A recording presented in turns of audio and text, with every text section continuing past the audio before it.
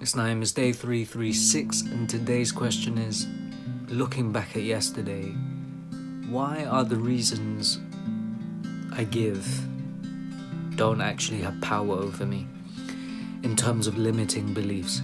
I think yesterday I did say something about confidence and imposter syndrome. Now, one reason that really doesn't work is because actually, over the years, I've accumulated so much knowledge and experience that it doesn't really apply. So many successful people, quote unquote, still feel that lack of confidence.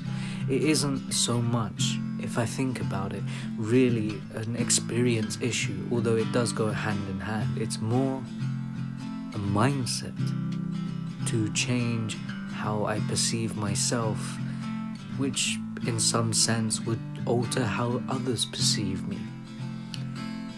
It's incredible how a placebo, for example, can affect our behavior.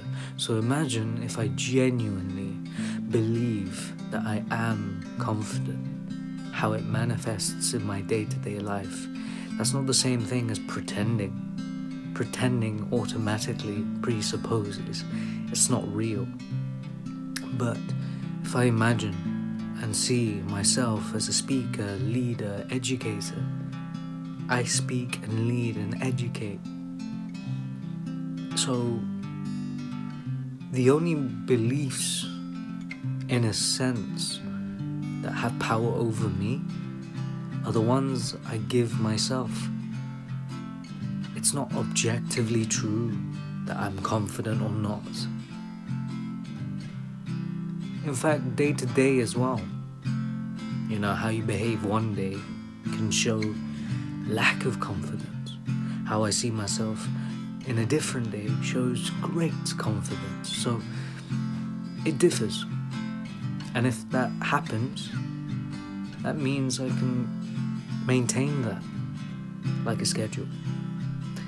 I'll keep this short, and you'll notice I do post kind of later today.